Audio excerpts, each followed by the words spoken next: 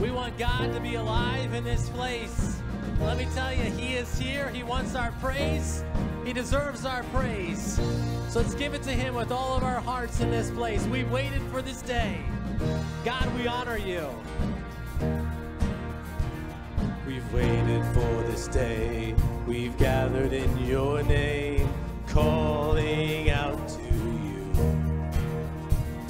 Your glory like a fire, awakening desire, will burn our hearts with truth.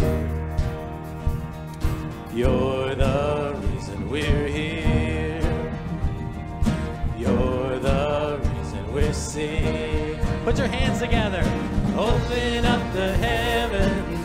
We want to see You. Open up the floodgates. A mighty river flowing from Your heart and filling every part of our praise.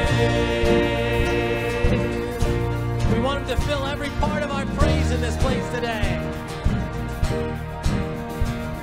Your presence in this place, Your glory on our faith. We're looking to the skies, descending like a cloud. You're standing with us now. Lord, unveil our eyes. You're the reason we're here. He's the reason we're singing. You're the reason we're singing. Open up the heavens. We want to see You. Open up the floodgates. A mighty river flowing from Your heart and filling every part of our praise. Open up the heavens. Yes, open up the heavens. We want to see You. Open up the floodgates. A mighty river flowing from Your heart and filling every part of our praise.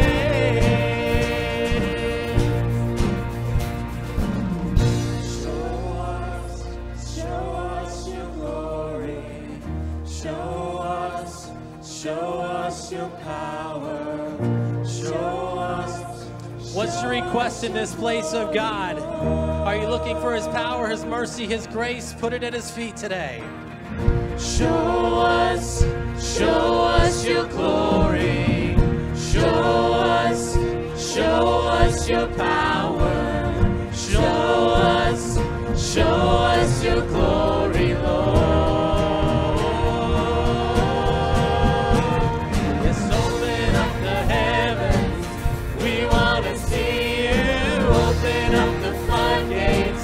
A mighty river flowing from Your heart and filling every part of our praise. Sing it out.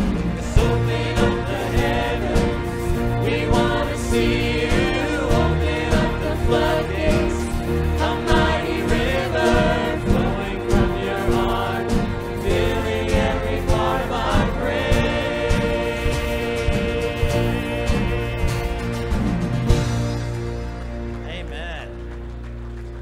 Why don't you go ahead and have a quick seat this morning as we continue in worship.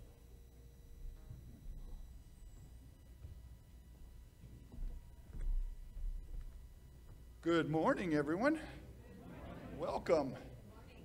Whether you're here for the very first time or here for who knows how many times, we welcome you, and we look forward to how the Lord's going to work in your life during our service today.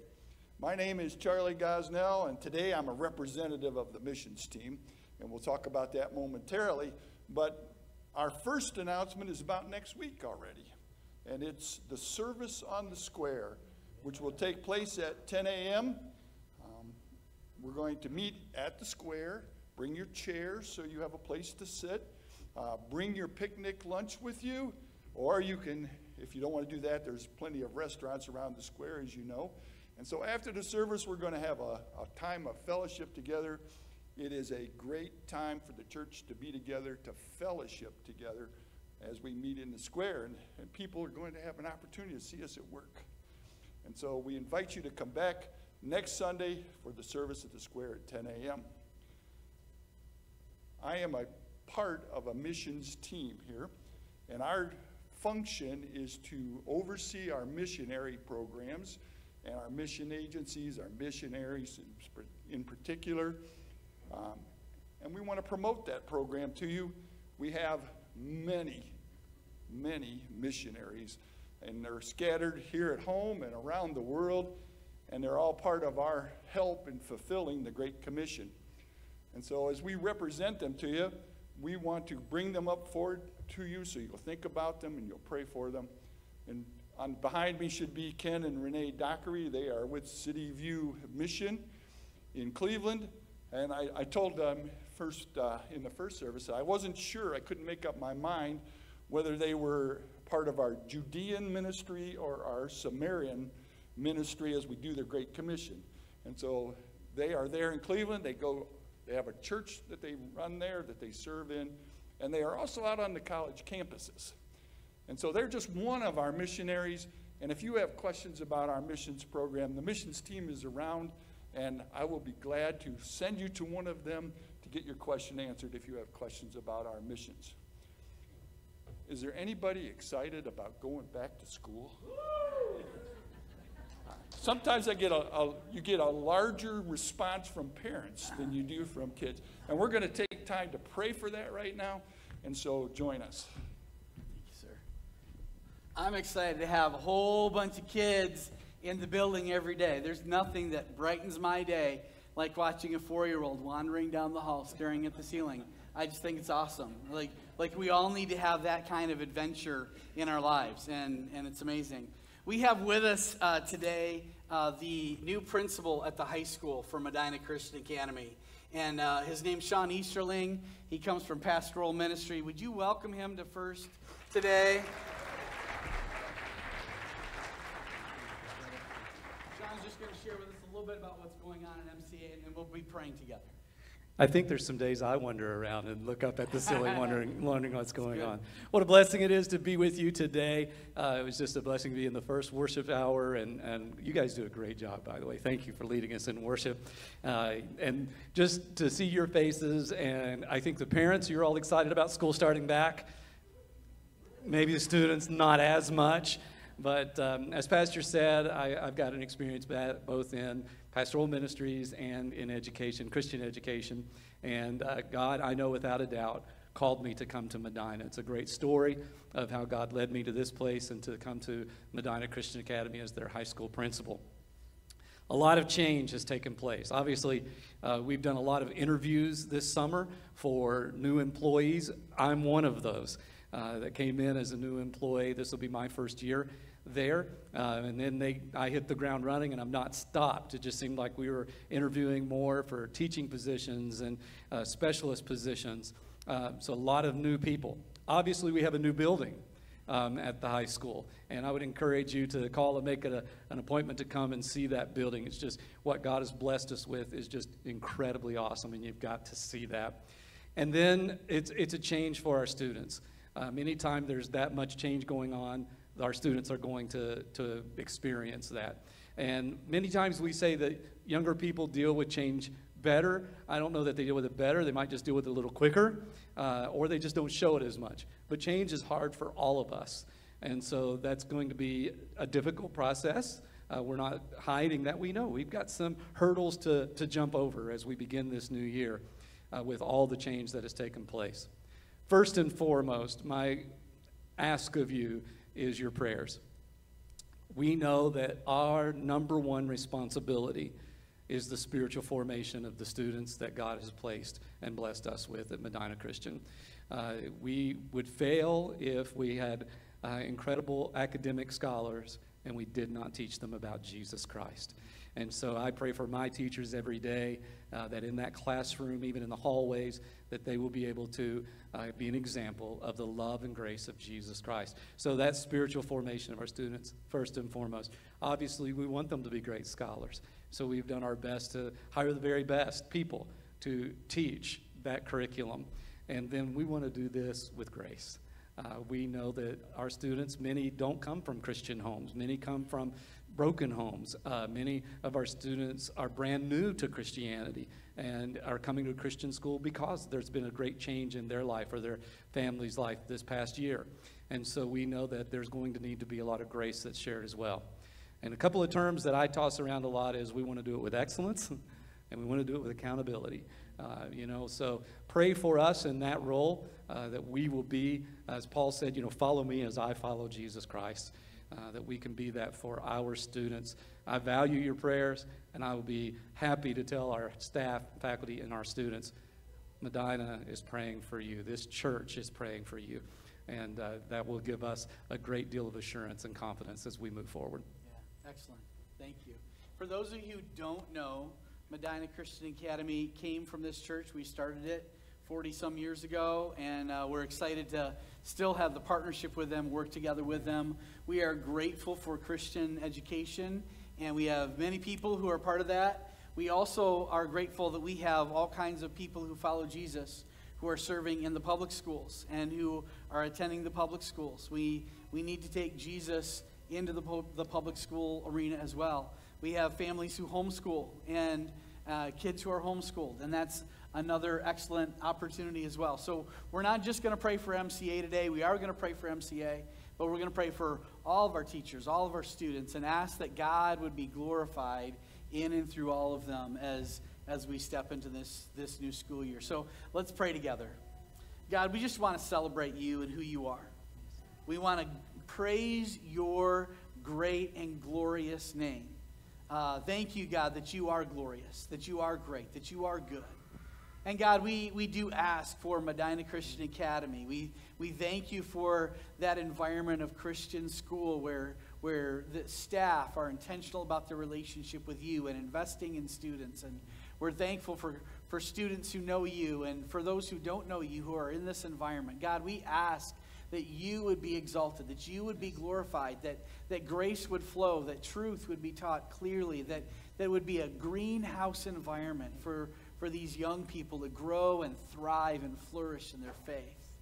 God, we think of those who are in public schools, and we thank you for the teachers and the staff and the students of public schools, God, who are part of this local congregation. Thank you that they get to take Jesus with them every day into that environment. We pray that you would be lifted up by their attitudes and their actions, and that the name of Jesus would be made great, even in the public school environment, God. And thank you for those parents who are choosing homeschooling, God, and we just pray that you will empower teachers and empower the kids, God, to seek after your heart, follow after your heart. God, we want you to do an awesome work for your name's honor and for your name's glory. God, thank you again for the opportunity that we have to partner together in ministry, in schools, in the community. And God, we pray that you will do the things that you want to do.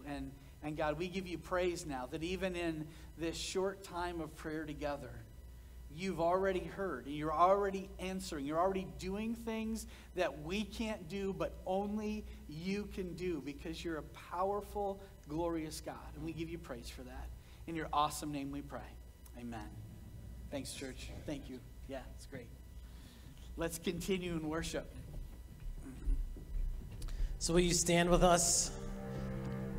God's character, his mission is endless, and so we have a new song to put on our lips today. It's called Hymn of Heaven. And the chorus says, there will be a day when all will bow before him. There will be a day when death will be no more. We will stand face to face with he who died and rose again. Holy is the Lord. But I love this song because this anthem says, so let it be today that we shout that hymn of heaven. With the angels and the saints, we want to raise a mighty roar. Church, we don't want to wait for eternity to give God the honor and glory due his name. We have the opportunity to do it right here in this place right now. So as you catch on to this tune, please sing with us.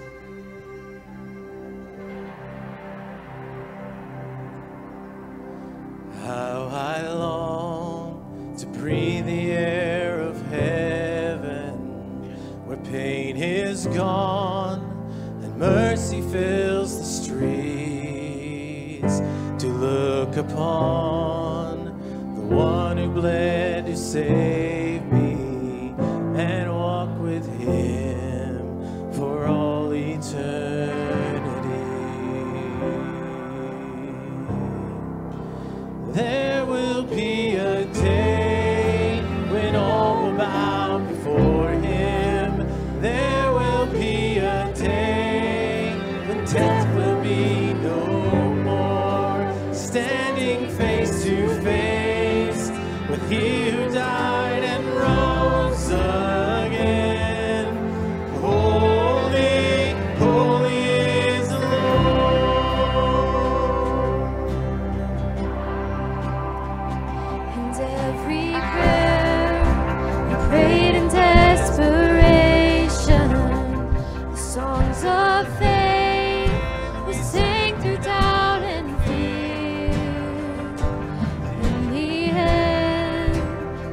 see that it was worth it when He returns to wipe away our tears. There will be a day when all will bow before Him. There will be a day when death will be no more, standing face to face with He who died and rose again. Holy, holy is the Lord.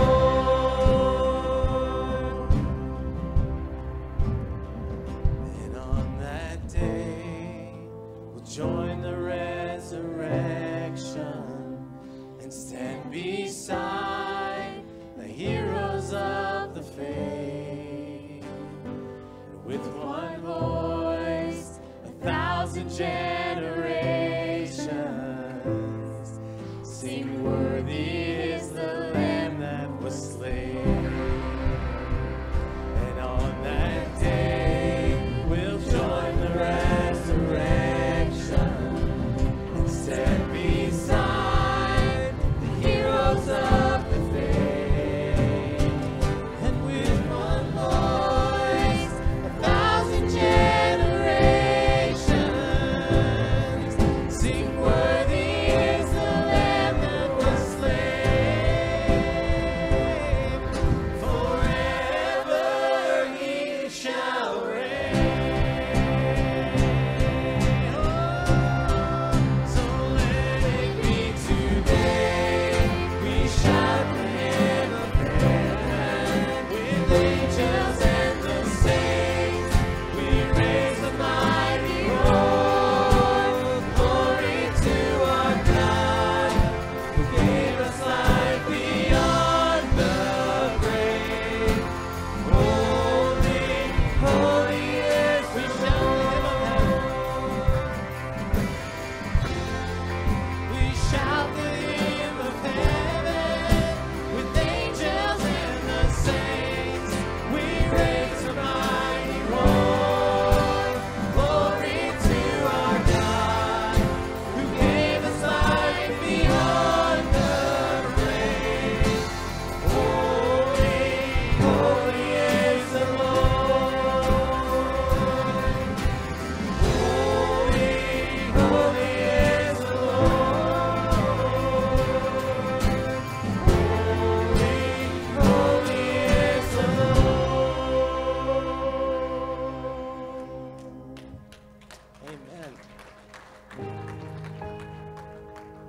We've just declared, so let it be today. God, we know that you have given us a promise for eternity, that you will forever reign. But God, we have a purpose here in this place today, to live for you, a transformed life. Help us understand the gospel and live it out. But Jesus, in this place, we give you glory as the one who conquered death. The moon and stars, they wept. The morning sun was dead. The Savior of the world was fallen.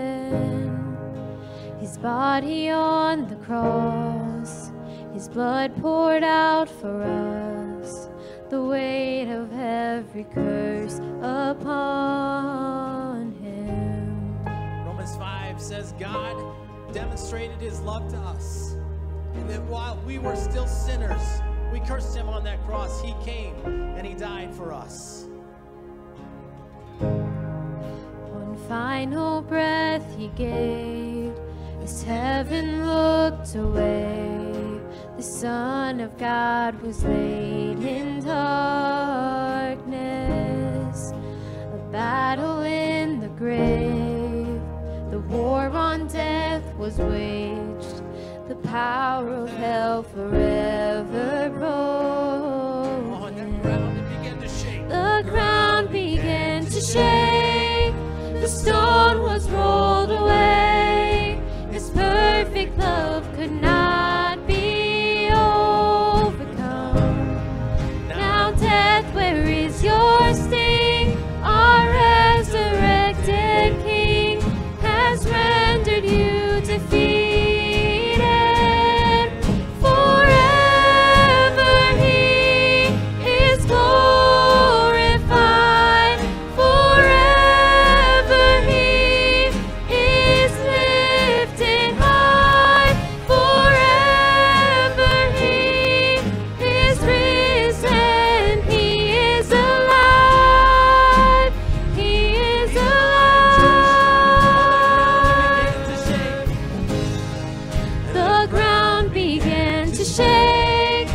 the stone was rolled away.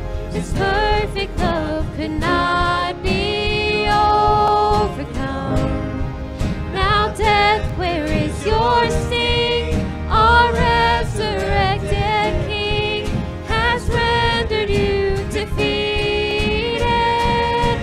Forever He is glorified. Forever He is lifted high. Forever He is risen. He is alive. He is alive. Forever He is glorified. Forever He is lifted high. Forever He is risen. He is alive. He is alive.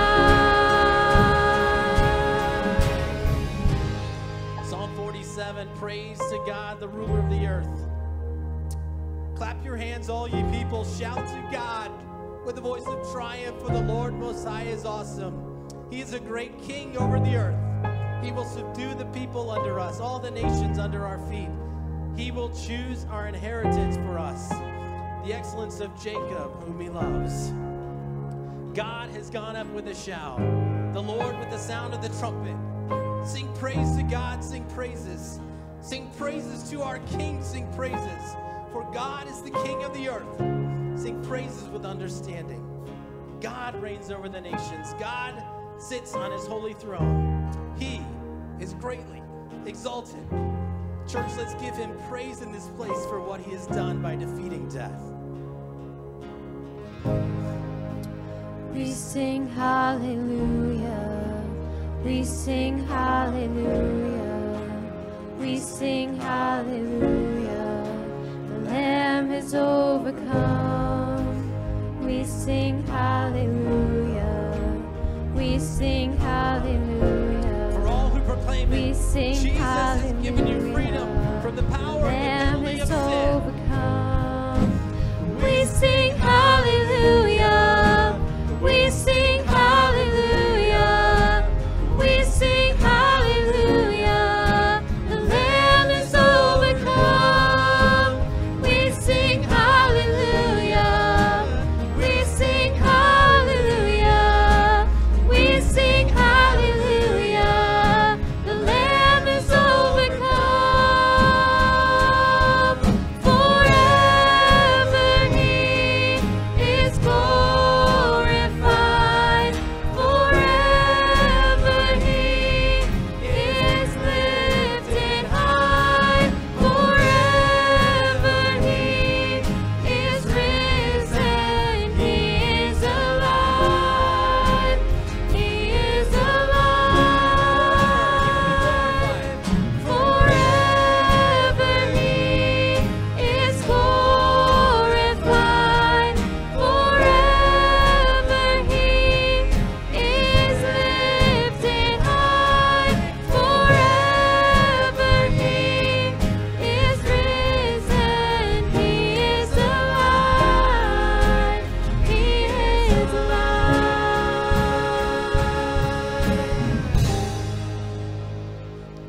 God, we worship you in this place as the one, the only one who came and conquered death, conquered sin. For all who proclaim, for all who believe, Jesus, we are thankful for the promise that you will forever reign.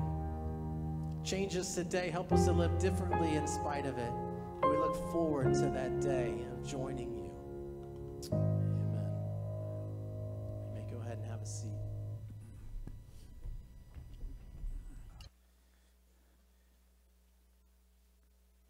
I was thinking earlier today about the fact that the Bible tells us that God inhabits the praise of his people, right? So when we gather together and when we celebrate him, I don't understand it fully, but somehow God's presence comes in a special way. He delights when his people get together and celebrate him. And thank you so much for being a part of that celebration together with us today as we continue on our lifelong journey of worshiping God and bringing praise to him. I want to ask you this morning, who are my coffee people? Who are my coffee people? Some hands went up really, really fast when I said that. That's good. Someone who's obviously had their coffee, right, today already. Now, so some people are so much so coffee people that this is what their day looks like. Number one, they get out of bed. Number two, they drink coffee. Number three, they wake up, right? Most people wake up before they get out of bed, but coffee people apparently need that. Some people love coffee so much that they just laugh when somebody says they don't like coffee. It doesn't even make sense to them that somebody else would not like coffee. Now, go ahead and laugh right now because I don't like coffee, right? Like I don't even like the smell of coffee. I'm not interested in coffee at all. Some of you, when I said that I don't like the smell of coffee, like you can't even process that. You're like you are nuts, and that's fine. I'll go with being nuts. I'm good with that. Let me ask you this: is there anyone that you're afraid to tell when you're out of coffee? Right? Sometimes that becomes an issue, right? Grandma's got to have her coffee or whatever. I don't know. In the morning. That's good. Many people think that coffee is an essential part of their life. That coffee is essential to them. I want to ask you today, what else is essential to your life? What are the things that are critical for you? All through the series on Today's Truth, we've been reminded that what you believe doesn't change the truth, but it does change you. In other words, what you consider as essential for your day is going to determine your priorities or what you have time for. We're doing this series in part because we want to make sure that our priorities line up with the truth. Otherwise, we're investing ourselves or allowing ourselves to be changed by things that are not God's best for us. And so we want our essentials to be lined up with God's purpose and God's plan for us. If you're new with us today, again, welcome. Thank you so much for being here. We want to invite you into a journey where we experience and share the hope of Jesus together. At first, we believe that God is the creator of the universe and everything in it, and that we will be most content in our lives and most confident in how we live when our lives are in line with the truth given to us by that creator God. That's why we have this series called Today's Truth. That today's truth isn't anything different than it was in the past. It's the timeless truth of who God is and all that he is, but it is just as relevant today as it was thousands of years ago. We've been kind of going through a simple outline. There's one God, and that one God shows himself to us in two ways. He's revealed himself to us by all that he's created, and he's also revealed himself to us in his word. And that God exists in three persons: God the Father, and God the Son, and God the Spirit, and he wants us to be forgiven. We've been working through those three united persons of the Godhead. Most recently, the fact that God the Father directs the plan and God the Son accomplishes the plan in that. And this week, we're looking at God the Holy Spirit. And God the Spirit empowers the plan, and he produces boldness in our lives and for us. We're going to start today in 1 Peter chapter 1, which is where we've been the past several weeks, as we look at the three persons of the Godhead, God the Father and God the Son and God the Holy Spirit. In Peter is writing this letter, and he's writing it to people who are following Jesus, and they have been sent all over the world by persecution. They've been scattered because of persecution. And so he writes this in 1 Peter chapter 1, verse 1, Peter, an apostle of Jesus Christ, to those who are elect exiles of the dispersion in Pontus, Galatia, Cappadocia, Asia, and Bithynia. And then in verse 2, he lays out the triune God, God the Father, God the Holy Spirit, who he mentions second, and then God the Son. And he says this, according to the foreknowledge of God the Father. God's the Father is the one who directs the plan. In the sanctification of the Spirit. God's Spirit empowers us to be made clean and set apart to serve God. And it says for obedience to Jesus Christ and sprinkling by his blood. Jesus gave his life for us. He paid the price for us. He accomplished God's plan and God's work. May grace and peace be multiplied to you. So we're going to focus on the Holy Spirit today. Let's pray together and ask God to teach us. God, we come before you today because we need you. We come before you today because we must be humble before you. Our agenda, our plan, our purposes, the things that are rolling through our minds right now, God, we just want to lay them before you and ask you, God, to take your purpose and your agenda and your ideas and your truth and write them deep on our hearts so that your truth changes us, so that we can have that peace and that confidence that we can only have when we surrender ourselves to you. God, thank you so much that you're with us today. Do the work that you want to do. In your awesome name we pray. Amen. Now, the Holy Spirit is a person. The Holy Spirit is part of the Godhead. He is a person. And he does all kinds of different things for us. And so we're going to talk about 4 of them today, kind of as a survey of what the Holy Spirit does. He does many more than that. And normally when I teach on something like this, what I like to do is just grab one text in Scripture that teaches the truth and kind of go through that. But there's a lot about the Holy Spirit that's scattered throughout the Bible, and so we're going to be jumping around a little bit today. If you want to open your Bibles and you want to follow along and flip back and forth, awesome. You got nibble fingers, great. If not, it's all going to be up on the screen for you today so you can follow along that way as well. The first thing we're going to talk about, the fact is that the Holy Spirit convicts. All right? The Spirit convicts. In other words, God's Spirit is at work in you before you become a Christian. He is the one who helps you realize your brokenness and your need of a Savior. And John chapter 16, we have Jesus talking, and as he's talking, he explains how the Holy Spirit does this.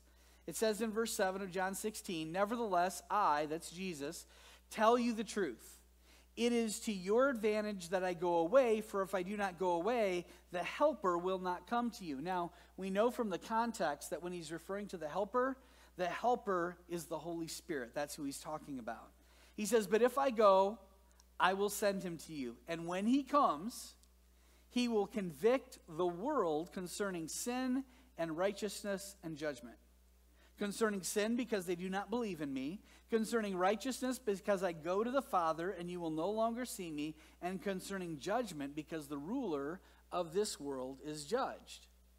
So there's 3 different areas of conviction that come from the Holy Spirit that Jesus addresses specifically here. The first one is sin, and it's simply because of the fact that those who don't believe in Jesus have the Spirit of God pointing out their sin to them and making them aware of their own sin. The Spirit provides that conviction in our lives. Then the next thing he convicts is concerning righteousness. So Jesus goes into heaven, and as he goes into heaven, he sends the Spirit, and the Spirit makes us aware that not only are we sinful, but that God is perfect, and he's flawless. And he makes that aware, makes us aware of that by the Spirit, even when Jesus isn't on the earth. And then he says it's also convicts concerning judgment, and that is this, the impending or future judgment that each individual is going to face, and it's made clear to us by the judgment that God has executed in the past and in the present, and the predictions about what he's going to do for us in the future. So the Spirit of God brings us to a point where we have to identify the fact that we're separated from God and there is a need in our life. We are not whole without something to transform us and to change us. And the good news is that God has good news for us in the middle of our conviction about our sin and God's righteousness and the judgment that is coming. The good news is called the gospel. And I just want to lay out the gospel for you very clearly. This is the most important message in Scripture. This is the most important thing we need to know about God. And the gospel is simply this: God created us to be with him. God wants us to have a relationship with him. But our sins separate us from God. And our sins cannot be removed by our good deeds.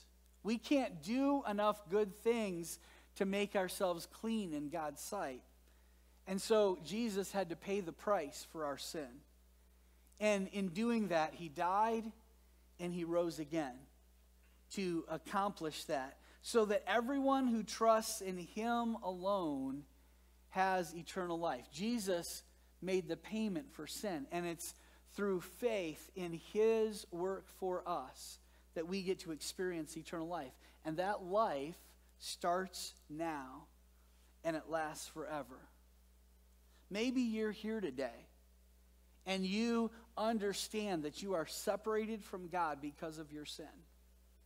And you maybe have never heard of Jesus dying on the cross, or maybe you have heard many times before, but today it's connecting for you. And you're like, you know what? I need to receive the gift of eternal life that God offers to me.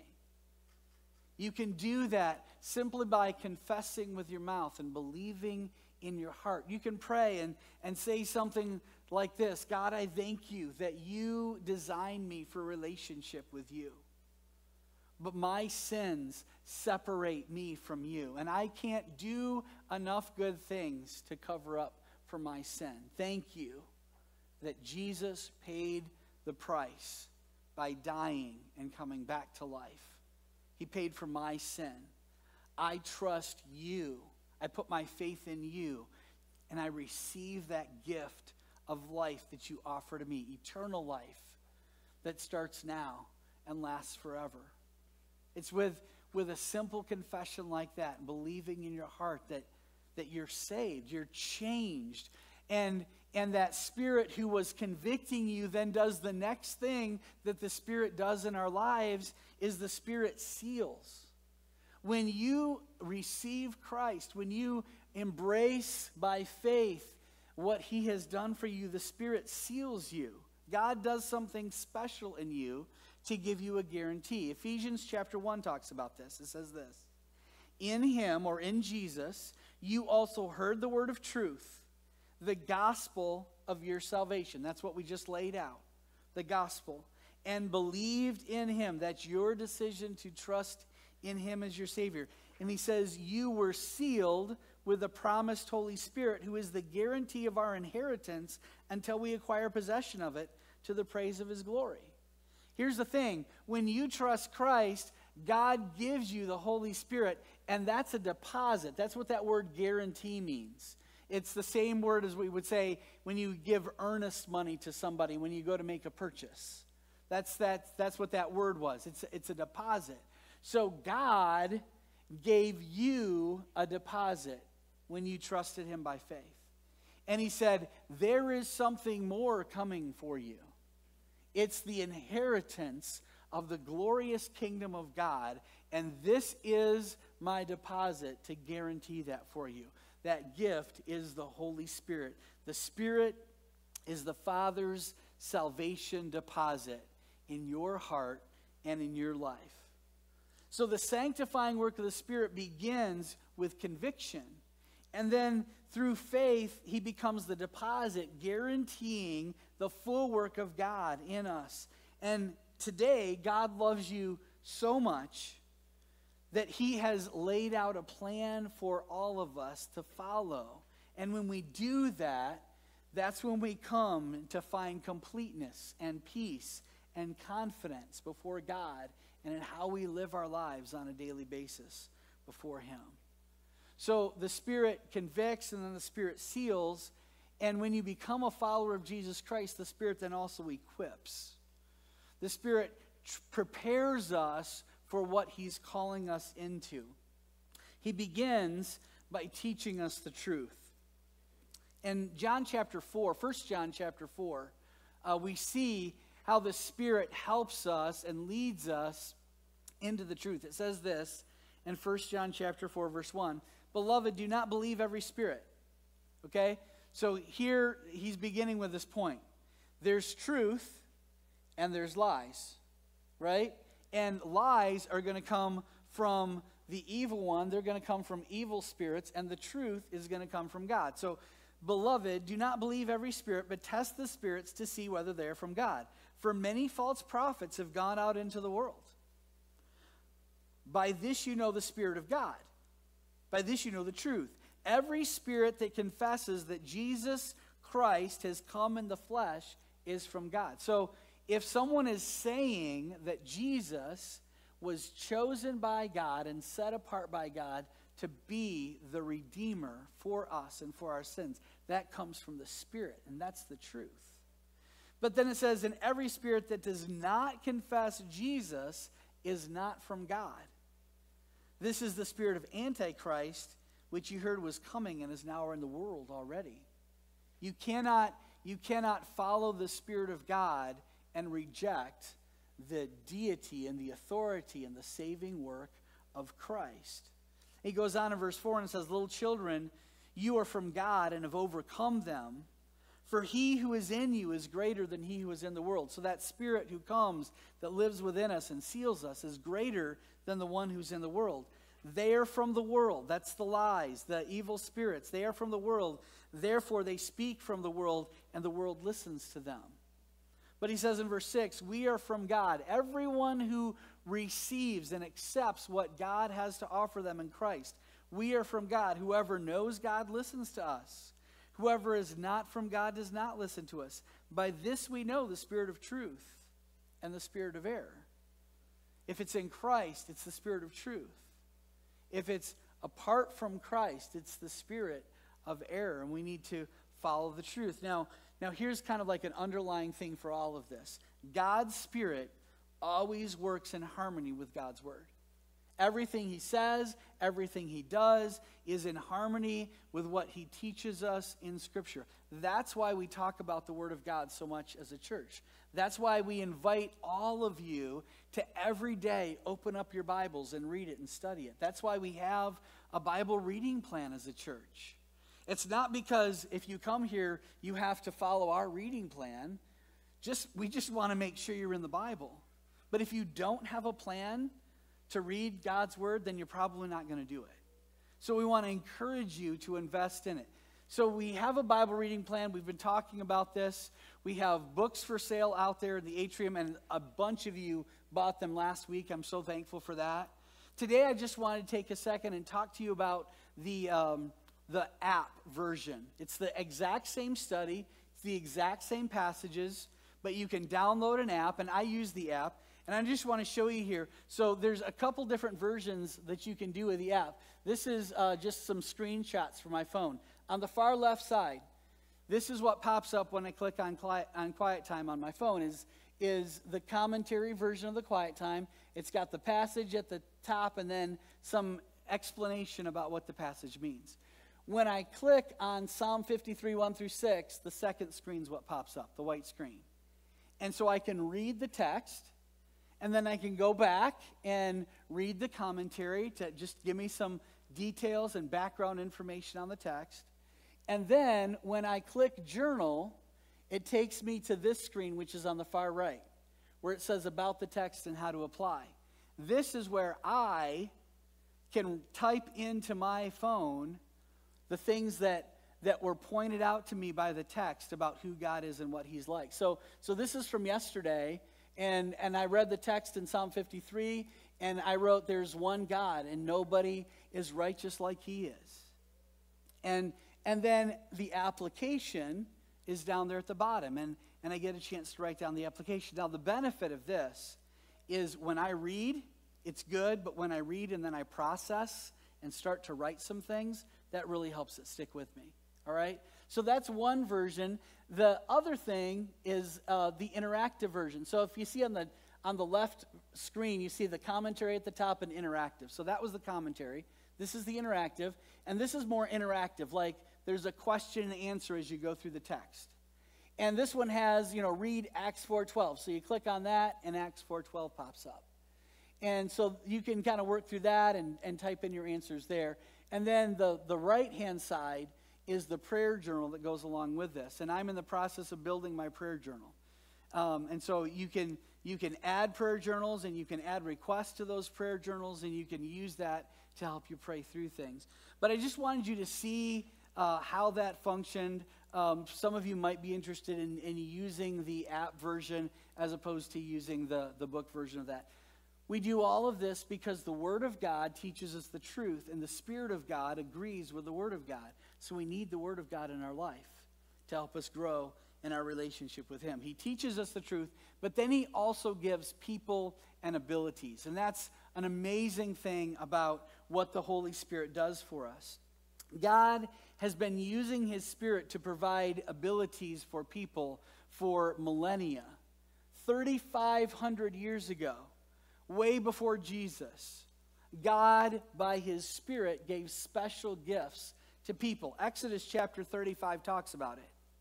Moses had been given instructions from God about building a tabernacle, a place for God's presence to dwell, and for the worship of God. And when He gave instructions to Moses about building that, He gave him people to do it. And Moses talked to the people about that in verse 30 of Exodus 35.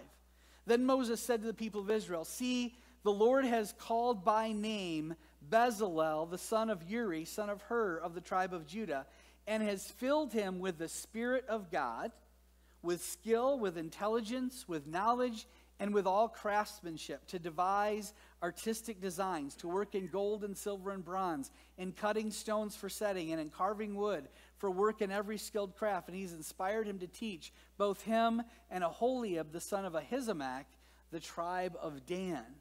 So they had, Bezalel and Aholiab had, by the Spirit of God, been given the gift of craftsmanship. Verse 35 says, "He has filled them with skill to do every sort of work done by an engraver, or by a designer, or by an embroiderer in blue and purple and scarlet yarns and fine twined linen, or by a weaver, or any sort of workman or skilled designer." So the Spirit of God had literally empowered them to have these gifts so that they could build the tabernacle so that the people could worship God. Now here's the thing. If you have a relationship with God, if you have received the gift of salvation from Him, the Spirit has come to live within you and seal you, but He's also given you gifts. You have spiritual gifts from God that are to be used to serve others and to bring glory to the name of Jesus Christ. 1 Peter chapter 4 says it this way: "As each of you has received a gift, use it to serve one another, as good stewards of God's varied grace. Whoever speaks as one who speaks the oracles of God. Whoever serves as one who serves by the strength that God supplies, in order that in everything God may be glorified through Jesus Christ. To Him belong glory and dominion forever and ever. Amen." So God has provided specific people and specific roles, and He has provided abilities that He's given to people. Some of the people He's provided are prophets and apostles and evangelists and pastors and teachers. We get that from several points in the New Testament. And then He's also provided abilities to all kinds of different people. Abilities include words of wisdom, exhortation, faith, service, giving, administration, hospitality. There's a lot of different gifts that God gives to people, and they're different, so we all get to work together as a church to do the things that God calls us to do. You have gifts given to you by God to serve Him. Now, if some of you might be aware of what those gifts are. Some of you might not be aware of what gifts you have to serve God. And I want you to know, in your online notes this week, I provided for you an online spiritual gift survey. And you can take that spiritual gift survey, and that might help give you an idea of what gifts you might have. There's also a downloadable PDF version. If you'd rather not take a test online, to just download something and do it on paper, you can do it that way too. But you can discover what your gifts are, and then you can use the gifts that God has given you to serve him. So my question is, how are you using the gifts that God has given to you to serve today?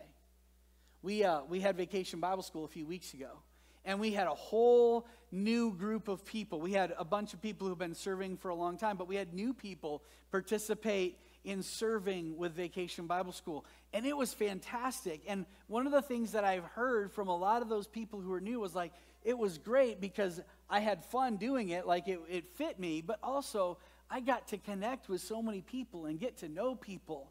And now I feel like I have deeper relationships with people at the church, which is part of the joy of serving God together is when we do that. So I want to encourage you to jump in and serve with us. There's a lot of ways that you can do that. And we have opportunities in kids ministry and youth ministry, worship arts. We're looking for life group leaders and outreach and people with administrative gifts. There's all kinds of different ways that you can get invested and get plugged in to serve here. So the Spirit equips us to be able to do that kind of service. The last thing that I want to talk about here is that the Spirit fills. And this is something that we all need every hour of every day in our life, because this is what enables us to be godly, to be set apart for him. You've heard people say before probably, Christians are hypocrites. That's why I don't like Christians, right? Well, the Spirit of God is to help us to not be hypocrites. It's to help us to be honorable in the way that we live and how we speak and how we carry ourselves and how we serve. And the Spirit gives us that ability to do that. Ephesians chapter 5 talks about the filling of the Spirit and what that looks like. Verse 15, it says, "Look carefully then how you walk, not as unwise, but as wise, making the best use of time because the days are evil. Therefore do not be foolish, but understand what the will of God is. And do not drink wine, or do not get drunk with wine, for that's debauchery, but be filled with the Spirit of God." What does it look like when you're filled with the Spirit of God? Verse 19, "Addressing one another in psalms and hymns, in spiritual songs, singing and making melody in your heart to the Lord." So when we gather together and we sing, that's allowing the Spirit of God to flow through us. We don't have to gather together to sing, though.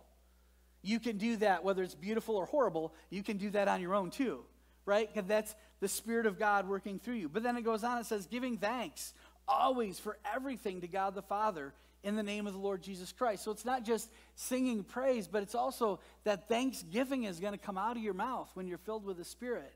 Submitting to one another out of reverence for Christ. Humility is going to be a characteristic of how you live your life and how you walk when you're filled by the Spirit of God. So when the Spirit fills us, he changes my attitudes and my actions.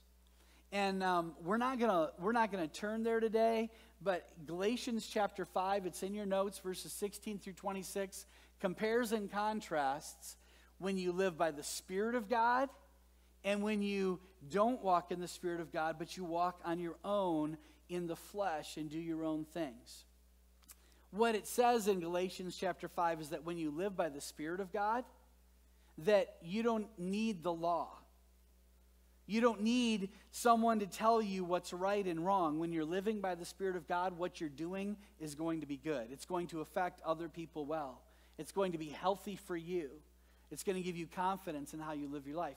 When you're walking in the flesh, what you're doing is going to be hurtful to other people. And there's a list in this text of different characteristics of walking in the flesh. And then there's a list of different characteristics of walking in the Spirit. And when you let the Spirit fill you and empower you, the gentleness of God comes through you. The kindness of God, perseverance comes through you. All those different things. But that's all in Galatians 5. If you want to look at that sometime, that's a great study on what it should look like when you are being filled by the Spirit. But the last thing that he does is he galvanizes my speech. And this is something that is so important for each of us. In Acts chapter 4, there's an account of Peter and John. They had been they had been proclaiming the good news. And the religious leaders found about it. They didn't like it. They called Peter and John in, and they had a conversation with them. They said, you need to stop talking about Jesus. And Peter's like, yeah, it's not going to happen. But then what they did is they went and they got together with other followers of Jesus, and they prayed. And in Acts chapter 4, verses 23 through 30, we hear what that prayer was about. They prayed scripture. They were thankful for the work of God. And then in verse 31 it says this, and when they had prayed, the place in which they gathered together was shaken, and they were all filled with the Holy Spirit and continued to speak the word of God with boldness. Church, we have to pray so that we're filled by the Spirit, so that we have conviction and confidence and power to speak the word of God in a world around us that is so desperately longing for words of hope, for words of truth. They need that from us. But we can't do that on our own. We don't have that capacity. We have to have the Spirit empowering us to do that. Anything good in me comes through the Holy Spirit. So I must lean into Him. I must be crying out to Him and asking Him to do His work in me. It's not just personal, though. It's corporate as well. Anything good in us comes through the Holy Spirit, and we must lean into Him. Church, we've got to be people who pray together, and we do. We pray in all kinds of different contexts and all kinds of different ways as church. But we're looking at adding another one. Just because you can't pray too much, right? So right back here used to be our worship arts pastor's office. When we get a new worship arts pastor, he's going to be down the hall over here. This room here is going to become a prayer room for the church, all right? And what I'm hoping to do is to have you in that room praying during our services. First service, second service. And if people need someone to pray with, they know where to go. They can walk in that prayer room, and people will be in there ready to encourage them and to pray with them and bring whatever it is before God, because God has the power to do amazing things. So we're in the process of working through that, setting that space up, but also I'm looking for people to say, you know what, Pastor, one Sunday a month, one service, I'd be happy to be in there. I'd be happy to be praying during the service. You'll be able to hear the service. You'll be able to see what's going on. But to be praying and asking God to do the work that only He can do is such an important thing for us as a church. The Spirit convicts. He calls us to the point where we know we need salvation. Then He seals us, and He equips us, and He fills us. And as He does that, that transforms our lives. It sanctifies us. It sets us apart to serve Him. We're going to close the service today with communion. And there's a lot of ways that we can approach communion together. With our focus on the Spirit today, I want to remind us that taking communion together does not bring honor to God when we're doing it on our own strength and with our own desires. Only through the Holy Spirit living within us and filling us can we truly honor our Savior, Jesus Christ, the one chosen by the Father to be the atoning sacrifice for our sins. Let's pray together today. God, we want to celebrate You and Your work and Your truth. And God, we thank You that You knew we needed the Spirit of God to empower us. And so You gave Him to us. You allow us, God, to be humble before You and allow Your Spirit to do Your work in us and through us. And God, we entirely rest on You. God, we thank You for the convicting work of the Spirit in our lives. We thank You, God, that You convict us of sin and You offer us good news that You have forgiveness available to us. And when we receive that gift, God, you seal us. You give us a deposit of the Holy Spirit to guarantee a future inheritance that's glorious in Christ Jesus. But God, you also equip us and enable us, and you fill us to do your work in this world today. God, we humbly surrender ourselves to you, and we ask you to do that work for your name's honor and glory. Amen. We're going to spend our time together today now being thankful for the cross and the work of Jesus Christ. Just a quick reminder to you that the bread represents the body of Christ. Jesus, the Creator God, became a man for us, gave his body for us. And the cup represents the blood of Jesus Christ, the only thing that could pay the price for our sin. He gave for us. And in taking these elements, we are reminding ourselves again of our desperate need of Jesus to be our Savior from our sin. And we're also reminding ourselves of a glorious future that is secure because of the work that he has done on our behalf. So this is a time for you to humble yourself before God. Ask God, confess your sins before God, refocus your mind on him, ask him to fill you, and let the Spirit empower you today to bring glory to God as you remember his work on our behalf.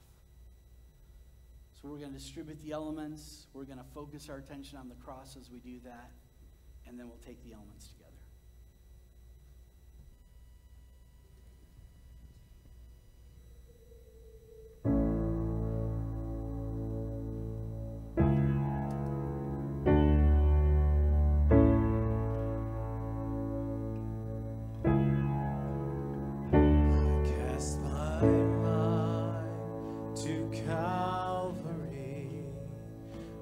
Jesus bled and died for me.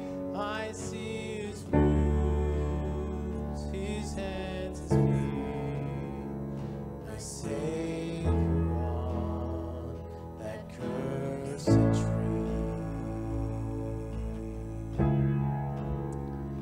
His body bound and drenched in tears, they laid him down in Joseph's tomb, the entrance sealed by heavy stone. Messiah still and all alone. Oh, praise the name of the Lord our God. Praise his name forevermore. For endless days we will sing your praise, O Lord our God.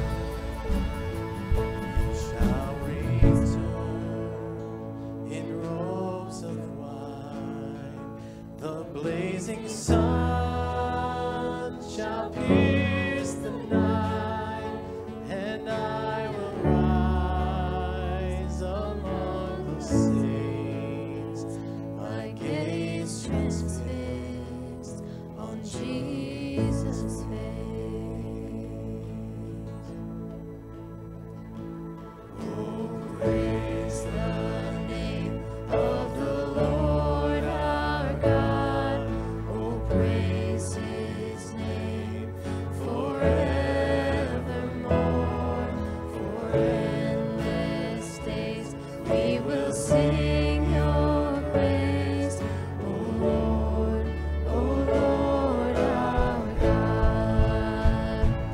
Oh, praise the name of the Lord our God.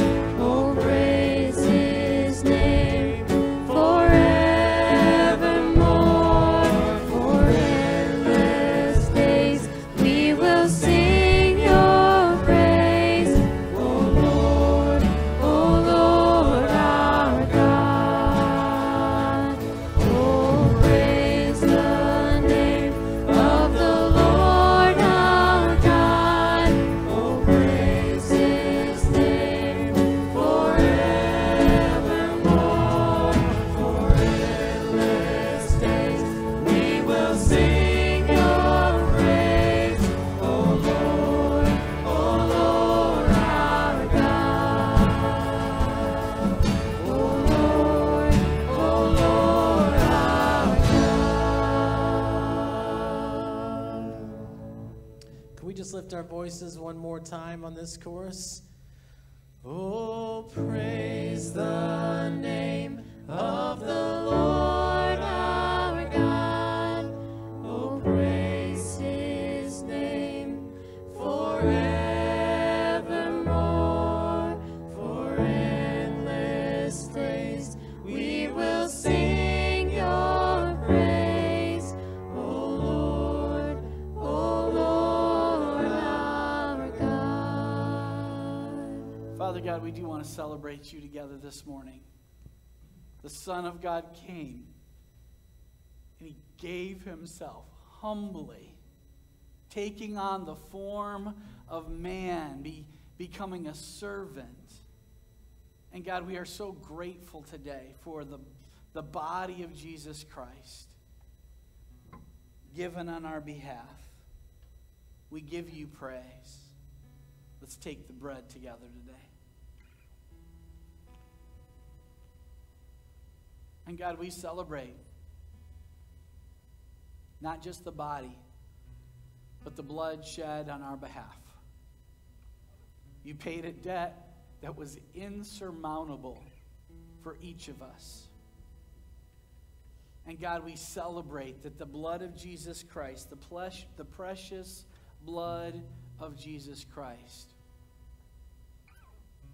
paid our sin debt before you and revealed to us an opportunity, God, to have a restored relationship with you. And we are so dependent on that and so thankful, God, for what you have given to us. Let's take the cup together with gratitude.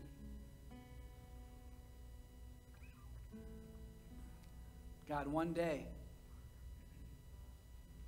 our eyes will be fixed on Jesus Christ, and we'll see him face to face, and it's going to be glorious. And we are so grateful for that. But God, you're not ready for that day yet, because we know from the scripture that you're patient. You want all people to come to repentance and to the knowledge of the truth. So you've left us here on this earth for the purpose of representing you in this world, of lifting up the name of Jesus in this world. So God, would you please empower us and fill us by your Spirit to boldly take Jesus Christ everywhere we go. We prayed for the schools earlier, God, but there's communities, there's workplaces, there's family get-togethers, all these different things, God. We want you to be honored and glorified in every single part of it. So, God, fill us and empower us on an ongoing basis, God, to bring honor to you by how we carry ourselves, by how we live our lives as wise before the God who is the author of truth and the author of life. We as a church together, God, want to give you praise. And God's people said, amen.